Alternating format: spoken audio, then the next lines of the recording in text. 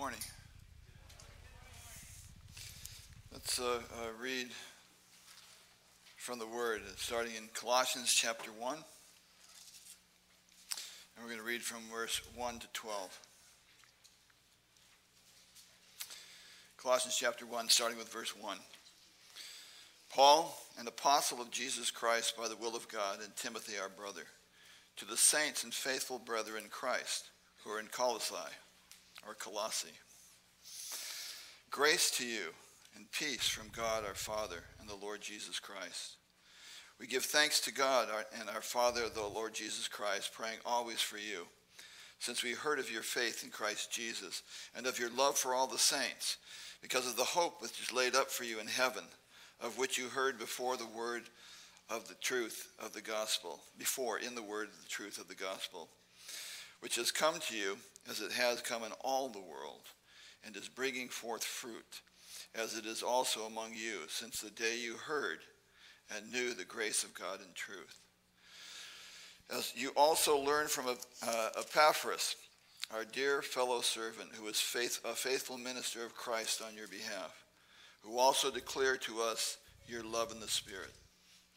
For this reason, we also, since the day we heard it, do not cease to pray for you, and to ask that you may be filled with the knowledge of his will and all wisdom and spiritual understanding, that you may walk worthy of the Lord, fully pleasing him, being fruitful in every good work, and increasing in the knowledge of God, strengthened with all might according to his glorious power, for all patience and long-suffering with joy, giving thanks to the Father who has qualified us to be partakers of the inheritance of the saints in the light.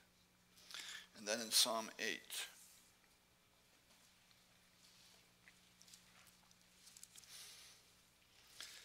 Well, we just read the whole psalm. Psalm 8. O Lord, our Lord, how excellent is your name in all the earth, who have set your glory above the heavens. Out of the mouth of babes and nursing infants you have ordained strength, because of your enemies, that you may silence the enemy and the avenger. When I consider your heavens, the work of your fingers, the moon and the stars which you have ordained, what is man that you are mindful of him, and the son of man that you visit him? For you have made him a little lower than the angels, and you have crowned him with glory and honor. You have made him to have dominion over the works of your hands, and you have put all things under his feet, all sheep and oxen, even the beasts of the field, the birds of the air, and the fish of the sea that pass through the paths of the sea. O Lord, our Lord, how excellent is your name in all the earth. Let's pray.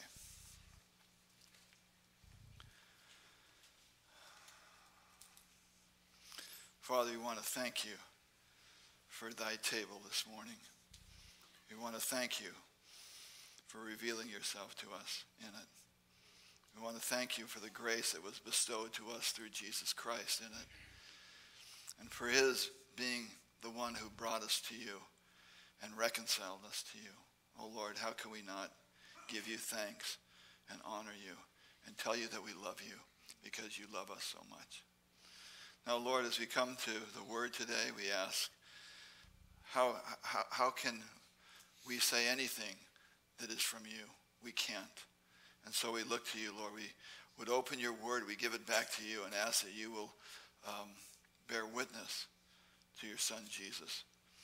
And in bearing witness, Lord, that it would open our hearts to him. Lord, it's not just our eyes that need to be open, it's our hearts too. And so we're asking for this, that your word, by your Spirit, will be made known to us, and we would see Jesus. We ask this in Jesus' name. Amen. This morning, I'm going to speak on Paul's prayer. But before I get to his prayer, there's really one part of the prayer that has really struck me. And I read the whole of Colossians up to that thing because I think it sets his prayer. But when we look at the verses in Colossians and Psalm 8, what we see even in Colossians, the whole book of Colossians, and I know we see Christ, but we see this also. We see man restored to his lost estate. And we saw in Psalm 8, we had what man was originally created for, to have dominion, to rule over the heavens and the earth, or the earth. And he forfeited that. He forfeited, he gave it all away. And through his having been redeemed now, through man's having been redeemed by Christ, he is now being used to bring Christ to his earthly throne, where we will rule and reign with him. But man's been restored not in the old creation, not in the ones we were, but in a new man in Christ. And as those redeemed, we have a part in bringing him to his throne on earth. You know, if you look at it, the Lord is already seated on a throne in the heavenlies. He's already there, but he isn't seated here. And for us, our redemption has to do with bringing that man from the glory to here to rule and reign and restore what God had lost, all of it, by having man in dominion. And that man is now Christ. And so, from our fallen state, we lost something, but as being redeemed, we are brought into something big. And why is Paul praying for these people? You know, you look at the beginning of Colossians, it seems like they already have it made. You know, you look at those first few verses. If you look at verse 4, they have faith in Christ. They have love for all the saints. You know, they have a hope because they know what's been laid up for them in the heaven. And they've heard the word of the truth of the gospel and know it for being the truth. Why should they pray? Why should he pray for these people? They got it made. Okay, but he does pray. Because what I think Paul is doing in praying for him, he's bringing them into something bigger. And, you know, I know that we are those, well, yeah, it's something bigger, and we think of eternal purpose, but it's true. And I want to show first, we talk about a bigger picture, because a lot of us, when we first came to the Lord, we did not have a real big picture. We had a picture of what God had done for us in Christ. But I want to show some things to bring to our minds in a way we can see first, because sometimes when we talk, it just, you know, it goes in one ear and out the other. Sometimes you just need a picture. And so I want to use a couple of things to show us this. All right? So when you look at this, the Lord is trying to bring us into something bigger. And when we look at things, it's a great picture, isn't it? You know what it is? It's my students when they find out that I don't give extra credit after I've given a test. No, it's not. Okay. This comes from Michelangelo's altarpiece painting in the Sistine Chapel. Okay. Great detail, isn't it? I mean, look at the emotion in the face. Okay. But you know, if you just see this, you don't really get what the picture is about. So you have to see it in context of the whole thing.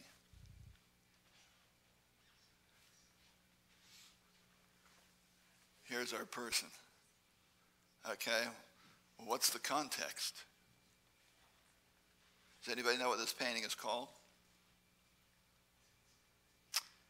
Shame on you. Your art history teachers are turning over. They're changing your transcripts right now. It's the Last Judgment. Okay? And it's all centered around the return of Christ. Here's Christ returning. But you see, you don't get that with just this. You have to see the bigger picture to understand the individual. You see what I'm saying? If you don't see the bigger picture, you're left with just the individual. And the Lord would not have us just be in that individual. He wants us in the bigger picture. Now I want to show you another thing, okay? Just to give us, again, this idea. Anybody know what this is? The Normandy invasion. Very good. Okay. These are the men that are getting ready to hit Omaha Beach. All right. But just this alone doesn't tell you anything. It's just a bunch of men in a boat. Okay. Even if I made a little say, okay, well, let's show you the invasion. Okay, there's the invasion. Well, it tells you a little more, but it doesn't tell you the whole story. You need the big picture. You know, when I teach history, I teach the big picture. Because if you don't know the big picture, the other parts don't fit well. You don't know how they fit. And you need to know how you fit in to the big picture. Okay, because if it's only just about you, you've lost real context of what your salvation is all about. And so if you look at this, to understand this picture, to really understand the context of this picture, you have to go all the way back to this. Okay? Well, and that's not finished, okay? And then you can see there, we got Hitler, and then we got all the territory that the Germans had conquered up until 1942. Do you see that? I mean, you look at this, and you look at a map. I mean, it's out of the textbook, you know, but you look at the map, and look at what was conquered. Look what was under the dominion of Hitler. This was neutral, so it doesn't count. Okay? This was neutral, so it doesn't count. This was under fire. Okay? And so was the Soviet Union. Now, that's not it, okay? Now, we're putting the picture in context. Okay? We see that all of this has taken place, and now this comes into being. And to give us the bigger picture, we have this whole thing, and you'll notice, once this came into being, look at what happens. Let's keep it in the context. You get this nice headline that explains this. Allied armies land in France. Great invasion is underway. But that's not the end. This was the goal of it. You see what I'm saying? Here, even in this one picture, you have to know a beginning and you have to know a future. You have to know a past and you have to know a future to put everything into context. Okay, but you have to know, you will never know the importance of these things unless you put it, here's a nice little collage, right? And if you go, we're reading in English now, left to right, and then left to right. Okay, don't go up and down if you're Chinese. Okay, we're going left to right, left to right, okay? But the whole thing is, this is the whole context of everything. You see it all together. It makes sense. This, all of this, gives this meaning. Do you understand? And that's what's happening here. When Paul begins to talk to these, Epaphras comes and he starts to tell Paul about the Colossians. And he gives a great report, don't you think? It's a wonderful report. Now, they are under attack. We know that. They're under attack. They're being in danger of having everything robbed from them. All right? And so, Paul then begins to pray. All right? And what he does is his prayer begins that we would know the will of God. All right? That's it. They would know the will of God. Now, my little goodie didn't come out because it should have been hidden. Okay? You're not supposed to be seeing this. So pretend that you're not. But let me just put it this way, okay? If you look at it, what is the will of God? This is the big picture.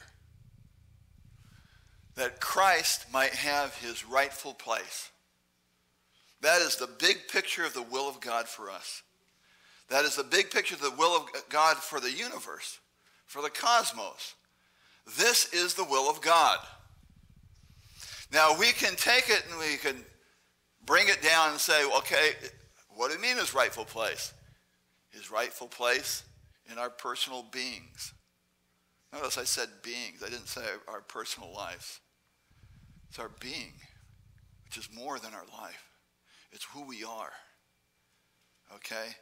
That he has his rightful place in the center of our being. That he has his rightful place in our believing communities, in our assemblies, in the places where we live in fellowship with other believers, that he has his rightful place when 2 or 3 are gathered in his name. And then finally, that he has his rightful place on earth and in the whole cosmos, all of creation. He is to have his rightful place. Now, when we look at these things, now I put it in order as most of us would do.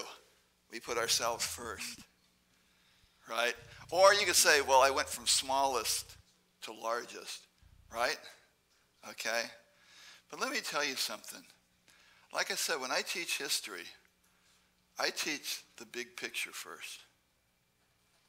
Because none of these other things make sense, because they're not meant to stand alone, make sense without this.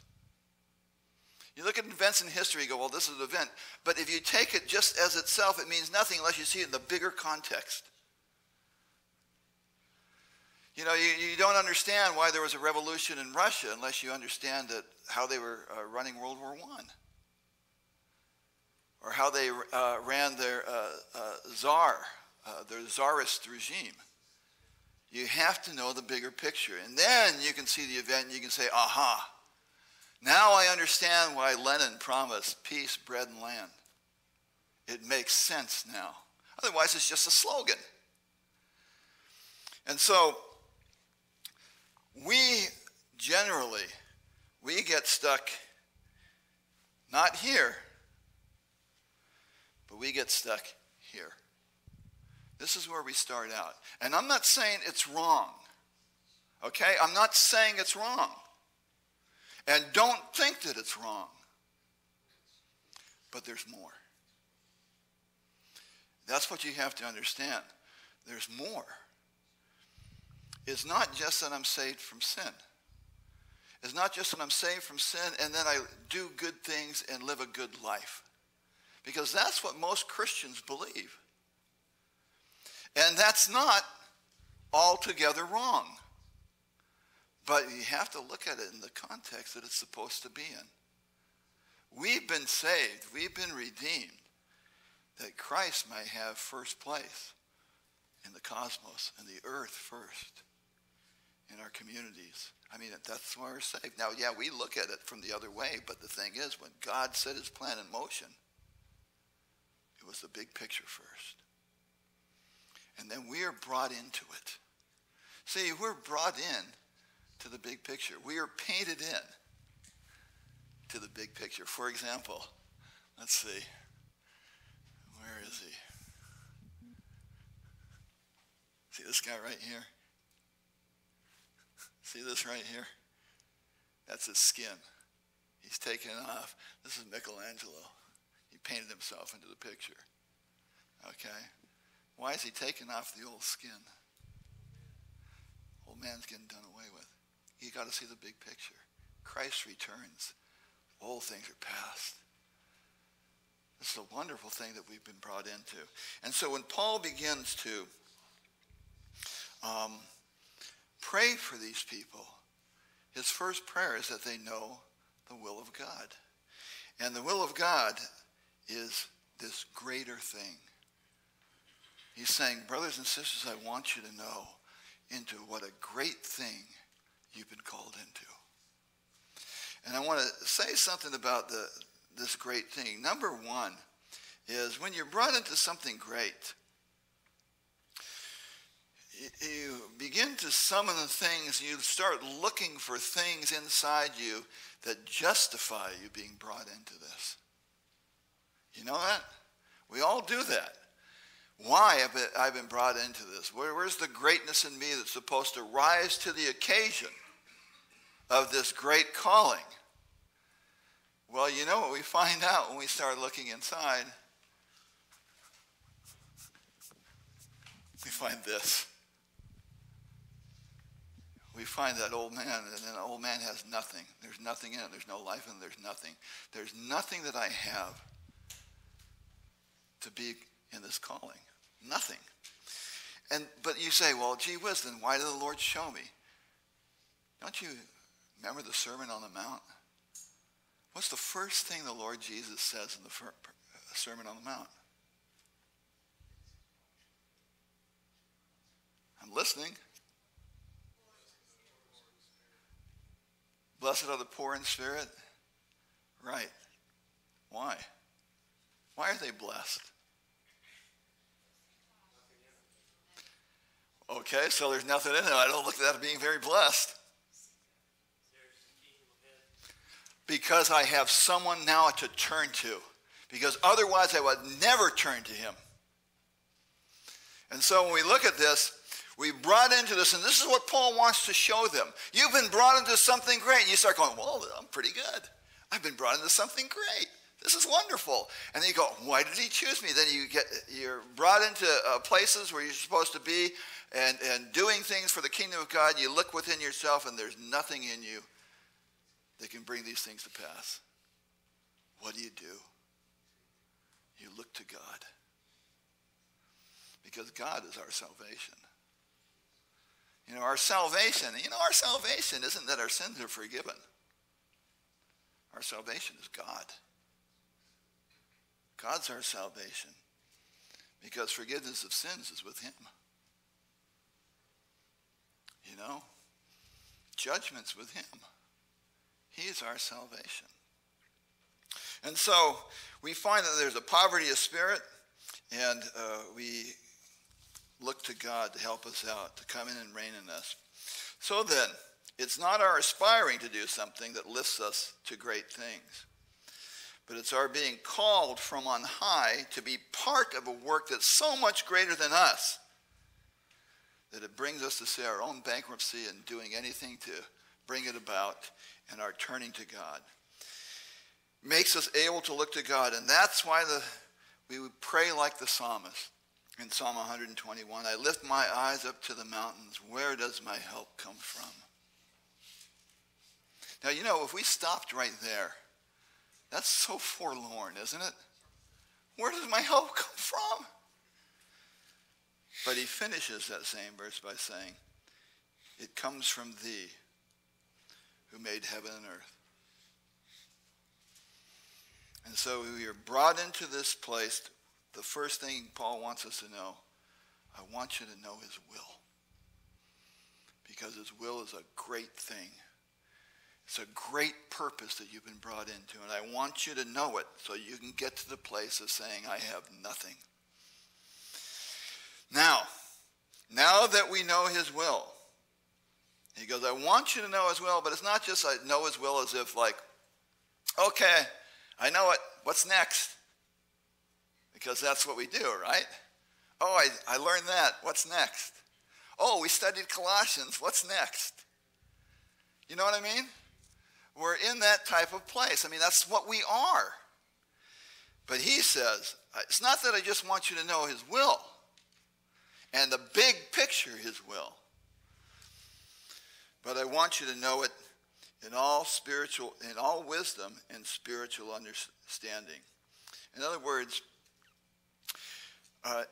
we want to know his will. He wants us to know this will, this purpose, so that we can order our lives to be in line with that purpose. Okay? Now, it's not left on our own to order our lives, okay? So don't think I'm saying, oh yeah, you're going to work for it and everything's going to be okay.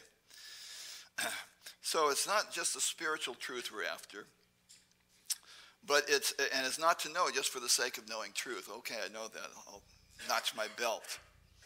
Now, where does this wisdom come from?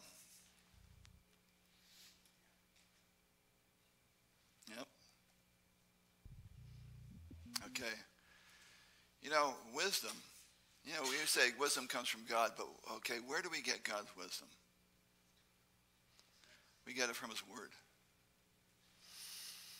Okay, we get it from his word. And it's not just that, we have a quiet time and all of a sudden things just pop out at us, okay? And we've got to get through to this, that things are not like we just sit around and things come to us. Everything's just given to us, all right? You remember Isaac? When Isaac was waiting around in the land, he was going to leave because there was a famine, right? And God stopped him from going to Egypt, and he said, stay here. And to say, Isaac, everything you need is provided in this land. So it's not like Isaac said, okay, show me. I want to see corn sprout up just like you did in creation. You spoke it into being. Let's see it, God. No, what do you find Isaac doing in chapter, I think it's 26 of Genesis? He plants. He digs wells. He does these things. And I think our mindset is that we're becoming to be welfare Christians, expecting everything to be given to us, and we do nothing for it. All right? And that's something, especially you guys that are second generation and third generation. I teach once in a while, when I teach U.S. history, I teach the civil rights movement. And I scold my kids, especially my African-American kids. I scold them. I say, you know something? You don't even realize how your grandparents suffered so you could be here. You've lost that, and everything now is given to you because of what they've done. Well, what are you doing to make sure of that dream? You're expecting everything to be given to you?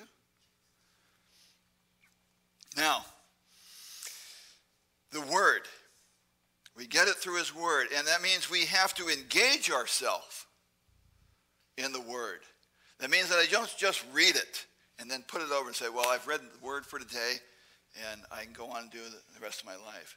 Engage. Do you guys engage in conversation with your parents?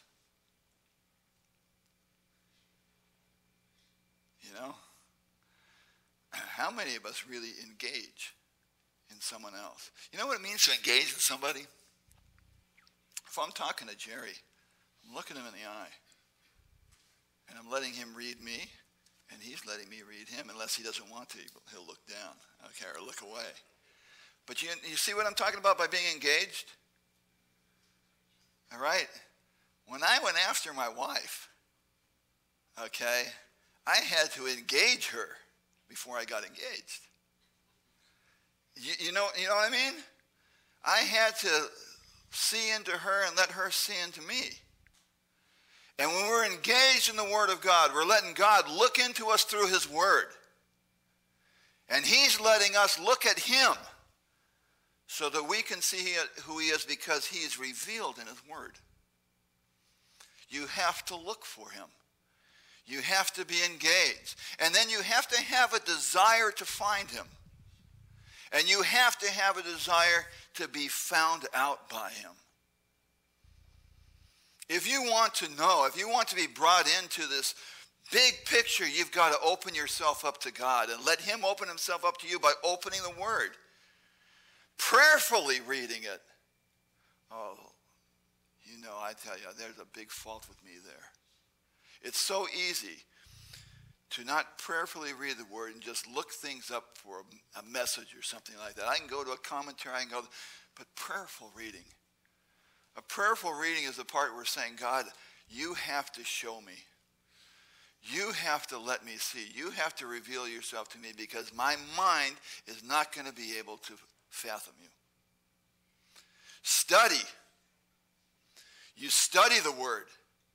You don't just read it and close the book like you do your textbooks and then get AP notes. All right? Yeah, you guys know what I'm talking about, huh? Yeah. Okay. No, you study it. You know, a lot of us, we don't study anymore. I mean, even us older people, when we go to the Word, we don't study it. We'll go, we'll read it, and we'll have fellowship over it. But we won't study it. But you know, you need to study. I'm not making please don't think that. But I'm just saying, if you're going to come to have fellowship over the Word, let it be intelligent. Study the Word, see what it says, see what is in context. Have you read the book Colossians? Have you read that letter and seen what it's talking about in its entirety? Because this whole thing, when you say, well, these people are brought low, the next thing he does, and when he starts in verse 13, is he starts bringing people to Christ. And the rest of the book is about how big Christ is and being brought to Christ, and you need Christ. All of that is there. And you cannot bring Christ back to his throne here on earth without Christ in you. And then you need to reflect on the Word. Reflect on it, to think about it. How many of you guys are going to eat today without chewing? I'm going to watch. You know, like snakes. You know, just go and your mouth gets bigger and goes around it, okay? You chew. You know something what happens when you chew? You get the flavor of the food. It smooshes it down, and you get all that juice stuff, right? And it goes in and it mixes with your taste bud, touches your taste bud, and your taste bud goes, man, that's pretty cool. Okay? You chew it. You allow it to be broken down so that you can not only swallow it, but it can be assimilated into your life.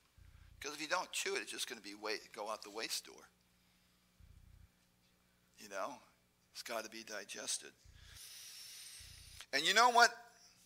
When you do this, when you give yourself to God in the Word in this way, God by his Spirit then is able to direct our thoughts to a certain passage, to think about a certain word, to think about a certain event that's happened in there, something that God now has you, and he's able to direct you. And he sustains your energy. Because your interest has been piqued, he sustains your energy so you can hold that word and take it in and get the full benefit of it. And then it can become light to you and revelation. So you need the word to break through so it becomes that light and revelation. Otherwise, we just read it and it's nothing. It's a textbook. But it's meant to show us who God is. It's meant to reveal God to us, and it's meant to give us life. So his word. Secondly, it says, through spiritual understanding. Oh, what's spiritual understanding? That's a big word, right? Spiritual understanding. That's the word being quickened or made alive. Or made, how can I say, translated to you. So you know what it means. And not that it's something that you know what it means so you can store it in a box, but you know what it means so it can be applied to your life situation, to your knowledge of God. Okay? So that your knowledge of God, now listen, your knowledge of God that might lead you to faith. It might lead you to believe that he is who he says he is. And if he's asked you to do something, he is able to give you success in it. That's what spiritual understanding is. Now, I'm sorry. I'm supposed to be doing this, aren't I? I'm sorry, I just got caught up. See, I really didn't need this except for the pictures, didn't I? Okay. And it says to put our part, to get our part in this grandiose purpose then, He wants us to know his will. Why? So that we might walk worthy. Now, when I'm talking about walk worthy, I'm not talking about earning something. I'm not talking about having a holiness that gets us points with God. But when we're talking about walking worthy, if we went back to those pictures of those soldiers, you know, to walk worthy. If you're going to be a soldier in service, what does it mean to walk worthy? Well, yeah, sure, you have to obey orders, but more than that, it means that, well, let's give it the negative side first. 2 Timothy chapter 2, verse 4 says, don't be entangled in the affairs of this life. That's to walk worthy. It's to know that you've been called to something higher, that you can put those things aside and say, I'm not going to entangle myself in that because I've been brought into a higher purpose. You think about this, okay? When those soldiers got drafted into the army, or some of them actually enlisted, they went off to those camps, okay? And they were set apart for that purpose.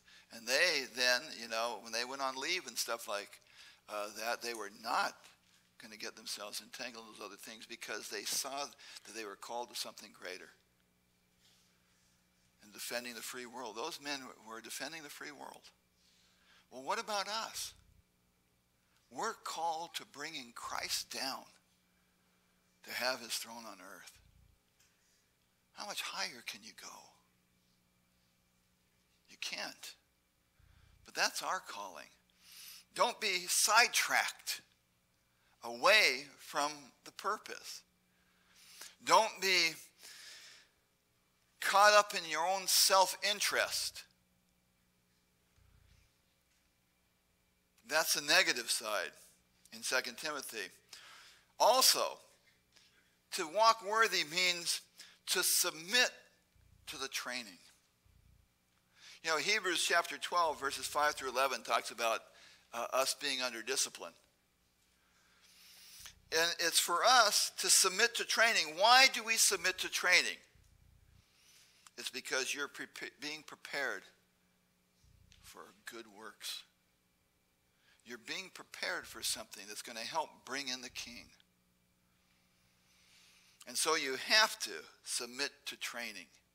You might not even know why it's good, but the one who is training you, the Holy Spirit who lives in you, is training you for something. You know, I played basketball in college, and you have a coach and you have an assistant coach. Your coach makes all the plans, and your assistant coach goes out and sees that they're carried out. Okay? And basketball season starts at the end of November. Well, it did in the 1970s.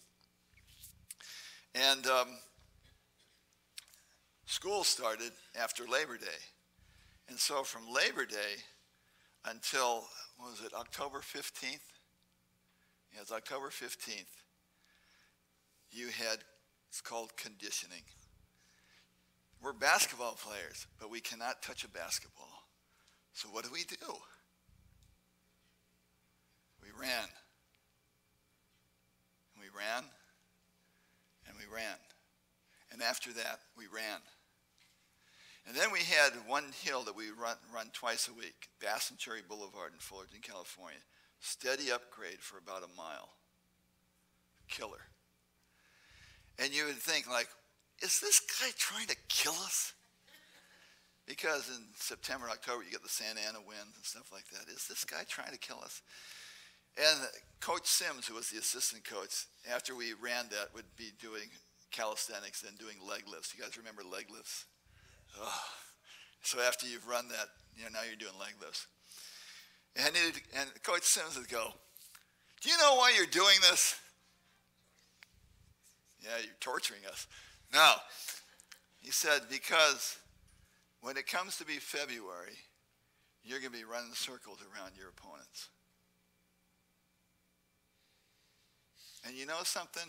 I didn't think of it then. I just thought, I just want this to get over. I can't wait till October 15th comes so we can be in the gym. But in February, we were running circles around our opponents. And you know, when you're trained like that and you fall into the discipline of that training and you give yourself to it, you give yourself to that one who's disciplining you, you find that then that you can believe him. Because he brings you into those circumstances that you said, this is the training for. How many of those guys who hit that beach on Omaha Beach, you know, it was the training of knowing how their gun works. The training of being together as a group, of working together. All that training, they got them ready for that one time. They thought, like, these guys are nuts. These DIs, these drill instructors are crazy. But when it came down to being under fire, all of a sudden, all those things came right into being. And they were the very things that were needful for that time. And the very things that were needed to bring in that VE day, which was the final thing. All of that was necessary. And they gave themselves to it. Now there's a positive side to all this too. It says that there's fruitfulness. There we go. Fruitfulness. And fruitfulness comes from carrying out orders. You do what you're told to do. And to put that in our Christian vernacular, it means that there's an obedience that you give to the Lord. And it's not just an obedience of commands. These are the commands, you obey them. It's an obedience of that Lord speaking to you, within you, from the Word, making those things alive to you, and you obey them when they come to you. When that rhema, that word for that day, that word for that time comes to you, you obey it. And when you do that, you find out that God is true. And fruit is born out of that. In other words, what the Lord had planted in you for that time comes to full fruition. It's ripened. And it's ready for others to taste. An apple tree never eats its own apples.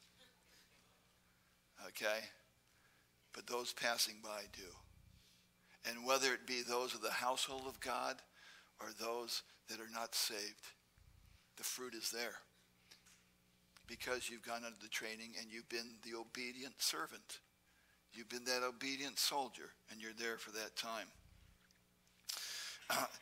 Obedience carries the sentence of death. How many of those guys, I don't know how many of you guys watched Saving Private Ryan. You know, when they were going up in those ships, that first wave, and you heard all that pinging on that front door. You know, that LST, you heard all that pinging, and as soon as that dropped, all those first guys are dead. And the thing is, for us, when there's an obedience, when there's obedience to the orders, there is a death. And it's a death to self. There's a death to self that has to happen for that fruit to come forth. You know, from the ground there blossoms red. Life that shall endless be. Unless a grain of corn falls in the ground and dies, it abides alone. But if it dies, it bears much fruit. Something happens. Okay? Now some obey and they find out, or they obey because they consider themselves already dead. Just for example, I watch war movies. I'm sorry.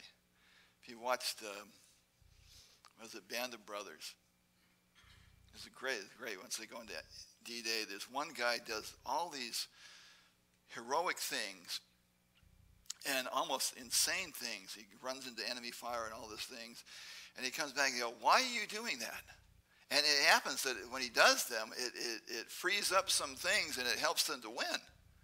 And somebody finally asks him, he goes, what are you doing that? He goes, I've considered myself already dead, so why try and save my life?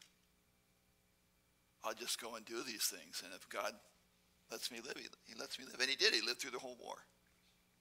It's incredible. But that's kind of like being a bondservant.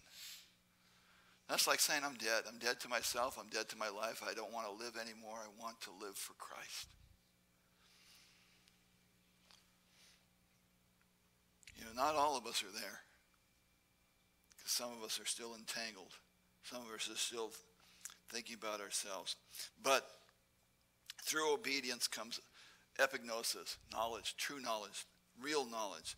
Knowledge, experiential knowledge of God.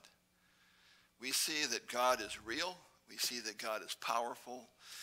We see that he is faithful. We see that his plans really were the best plans. Like in Romans, it talks about, that we can understand that his plans are good. In Romans 12:2, nobody reads that one, but you read that, you want to say, I want to read that part too. Okay? And we also see his love. We see his love for us. We see his love for the world. We see his love for the saints. We see his love for his son. All of these. And because you see the big picture, now you can care for the other people in your unit. Because you're all put together to accomplish the same thing. And it's because of that that you see you need one another as brothers and sisters in this. And that you are a part of a body. And you're all under one head. And you're all going for the same purpose. None of us are called to a different purpose.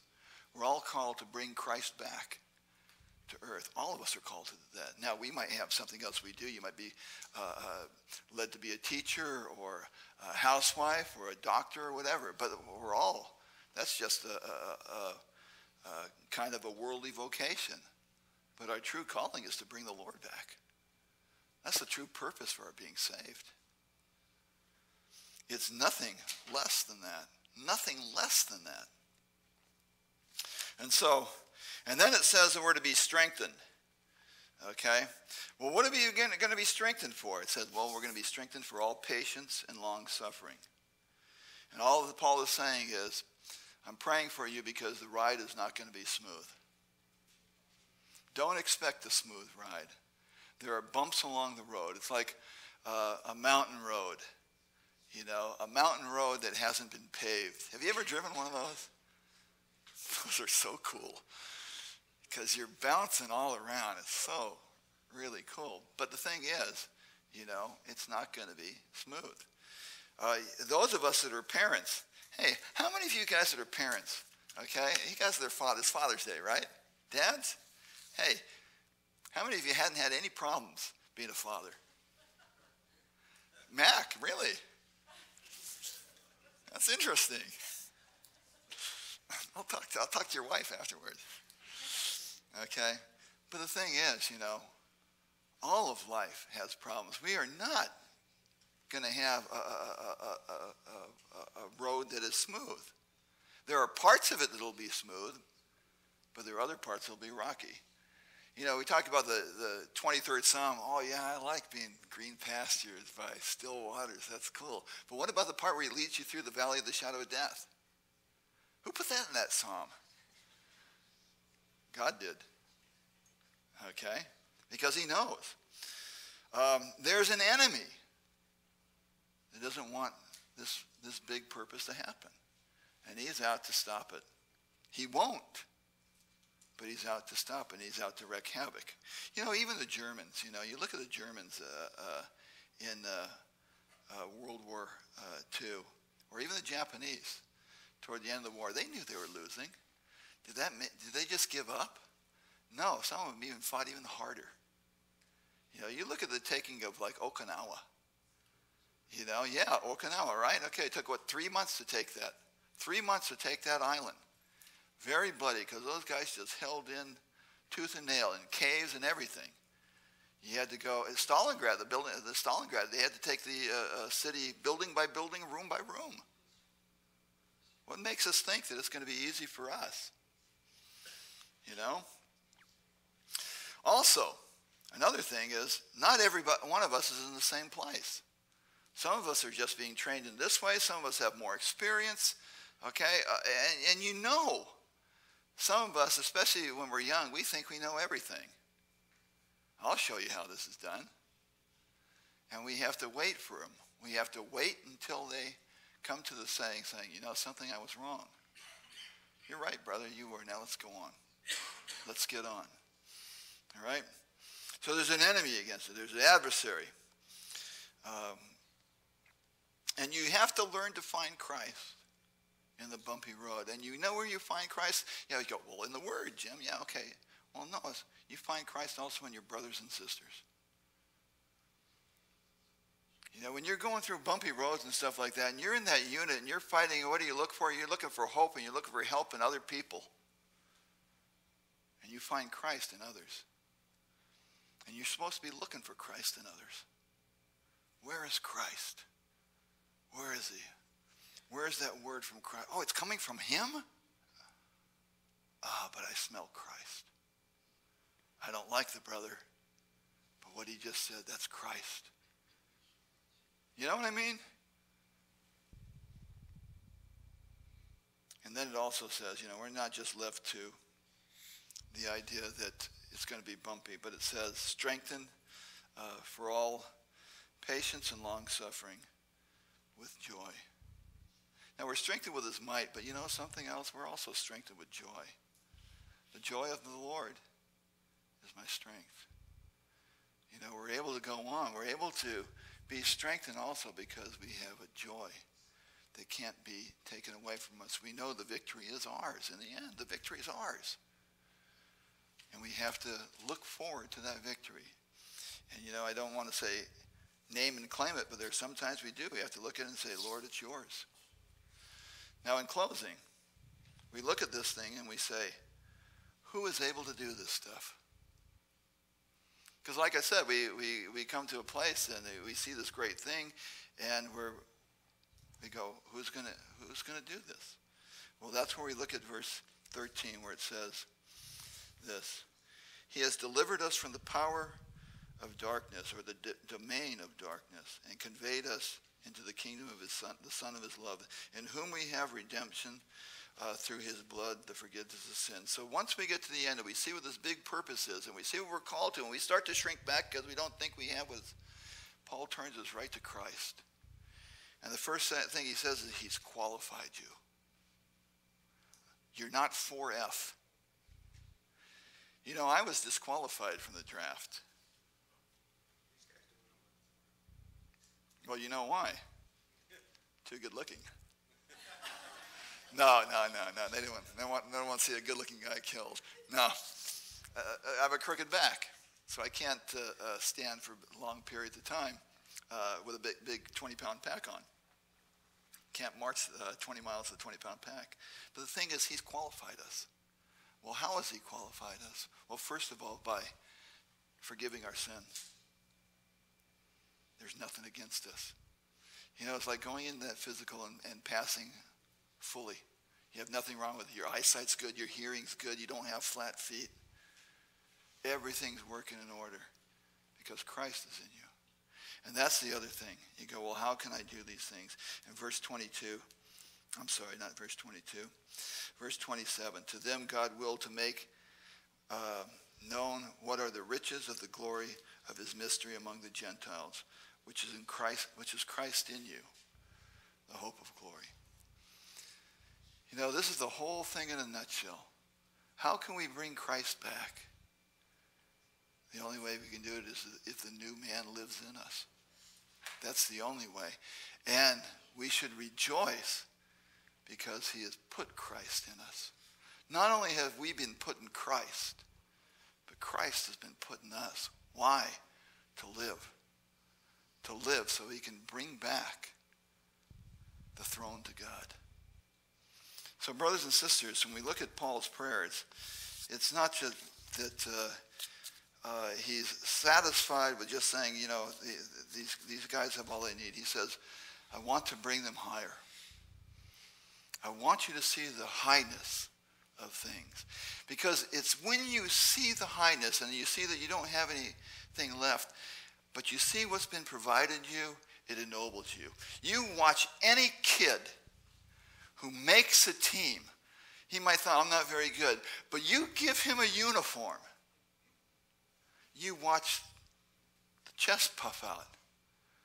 There's an ennobling by knowing that you're called to something great. And it's all you do is you come back to God and you humbly bow down before him. You say, oh Lord, thank you. Your will be done. It's just like Mary when she was told she was going to have the Christ. But how can these things be? I've never known man before. The Spirit of God. The Spirit of God. And what did she say? then Lord, may it be done to your maidservant as you've said. That's what we should be saying. As we see ourselves brought into this big purpose, let us shrink back only because we see in ourselves there's nothing there. But having seen that then, let us come forward to the throne of grace and receive that grace for this time of need, for this time that we're in, that his will can be done and that he might be brought back to his throne and all things be given back to Christ and Christ gives them all back to God. Let's pray. Heavenly Father, we do just want to thank you that you brought us into something great. And Lord, I know we shrink from it. We say, no, I can't do this. I can't do this. But Lord, I'm asking, Lord, that you, by the word of God and by the Spirit of God, would give us from that word that gives us faith to say yes. I don't see it in me, but yes, Lord, you said that I've been called into this purpose. I've been called into the fellowship of your Son for all these purposes. Lord, I want to be in the ranks of the redeemed in this way.